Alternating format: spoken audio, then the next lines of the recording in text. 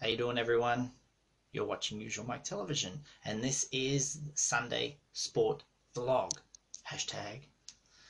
Anyway, today's hashtag Sunday Sport Vlog is all about UFC Fight Night London. Now, I'm only going to talk about the main event because the undercards, we don't really always like to watch them, but this match was awesome. Anderson Silva on one hand, maybe this hand, and Michael Bisping on the other.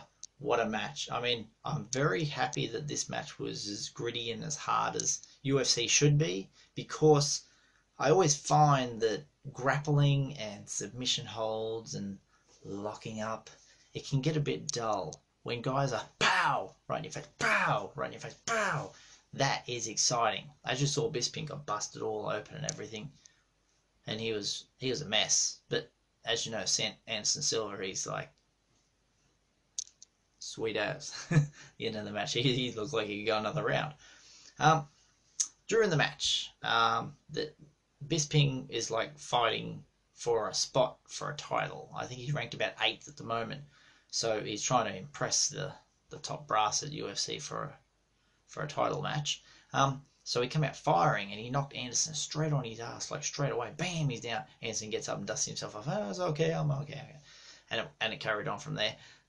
Second round, bit of back and forth. But at that time, at the end of the second round, most people, Bisping's way out in front. He is way out in front. There's no stopping him. He's going to win this fight. Third round gets into it. It gets a bit tighter, a bit rougher and all that. And towards the end of that third round, Bisping loses his mouth guard. And as you can see in the match, he backs back around the octagon just a fraction there. The referee grabs it and he's kind of hinting to the ref as he looks off the side like, that's mine, you're going to stop the fight so I can put it back in so I don't lose some teeth, you know? And the whole point was he took his eye off the ball and Anderson Silva decided, oh, he's going to be looking over here. Wham! Brings up knee, right in the face. It was good. It was a smart move by him, but it nearly cost Bisping the fight for taking his eye off the ball. He even said in an interview after, I'm experienced enough not to do that, but I did it, and it almost cost me the fight. But everyone's like, oh, he nearly got knocked out. But no, he said he was good. Oh, we'll believe him. But the fight went on, and if he had stayed down and all that, and he might have lost the fight there, but he was saved by the bell at the end of the third round. Ding, ding, ding. He's up, dusted himself off a little bit, and they carried on the fight. For the next couple of rounds, you saw that it was back and forth. It became a lot closer than it was in the early rounds. So after that rattled Bisping's cage, that more or less Anderson was very confident about his ability to win the fight from there.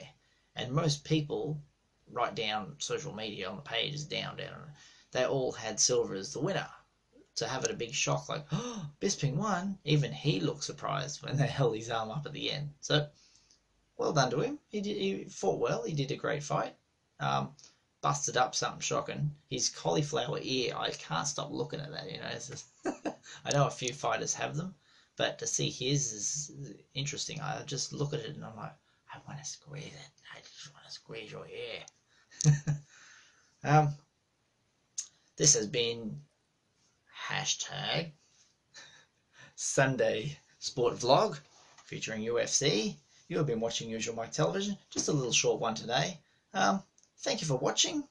And coming up later, I'll have a video on UFC 196, which is about March 5th. Stay tuned. I'll have a review on that. And don't forget to follow me on Twitter, Usualmike30. That'll let you know when my videos go up. So if you don't subscribe, you can subscribe down here too. Leave me a like. I like that. Thank you for watching. All the best. Usualmike out.